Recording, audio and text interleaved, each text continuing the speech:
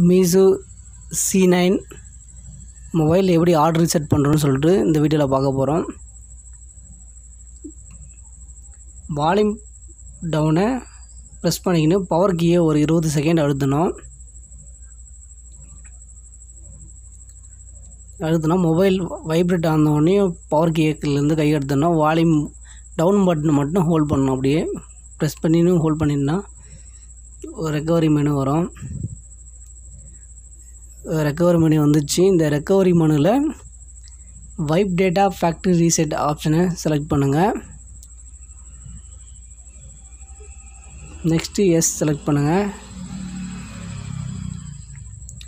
அடுத்து reboot system now click பண்ணிங்கன்னா mobile சுவிட்ச் ஆஃப் ஆகி ஆன் ஆகும்.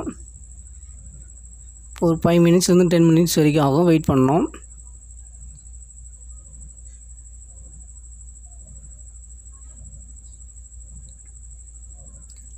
இந்த ரீசெட் எதுக்கு பண்ணுறோன்னா pattern, password, pin lock, Google account எல்லா டேட்டாவும் எரேஸ் ஆகிடும்.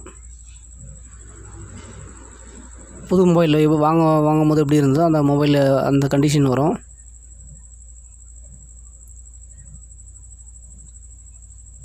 இப்போ மொபைல் ஓப்பன் ஆகிடுச்சு. இல்லை ஸ்கிப் கொடுங்க. இந்த ஃபோனில் எஃப்ஆர்பி லாக் இல்லை. எஃப்ஆர்பி லாக் இருந்தால் உங்களுடைய வைஃபை கனெக்ட் பண்ணிவிட்டு வைஃபை இல்லை மொபைல் ஹாட்ஸ்பாட் கனெக்ட் பண்ணிங்கன்னா சாஃப்ட்வேர் அப்டேட் ஆகும். அப்டேட் ஆகிட்டு உங்களுடைய ஜிமெயில் அக்கௌண்ட்டை பாஸ்வேர்டு யூசர் நேம் என்ட்ரு பண்ணிங்கன்னா மொபைல் ஓப்பன் ஆகிட்டு யூஸ் பண்ணலாம். இதில் எஃப்ஆர்பி லாக் இல்லை, அதெல்லாம் ஸ்ட்ரைட்டாக மொபைல் ஓப்பன் ஆகுது பாருங்கள். எஃப்ஆர்பி லாக் இருந்தால் இந்த வீடியோ கீழே டிஸ்கிரிப்ஷனில் லிங்க் தரேன்.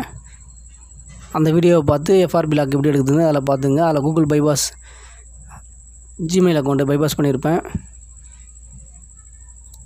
இதே Meizu C9 மாடல் தான். டிஸ்கிரிப்ஷனில் லிங்க் தரேன். அந்த வீடியோவை பார்த்து எஃப்ஆர்பி அன்லாக் பண்ணிக்கோங்க. C9 மொபைலை ரீசெட் பண்ணியாச்சு. எல்லா டேட்டாவும் அழிஞ்சிச்சு பாருங்கள். மொபைல் சூப்பராக இருக்கும் யூஸ் பண்ணப்போ. தேங்க்ஸ் ஃபார் வாட்சிங். Please subscribe my YouTube channel. Thank you.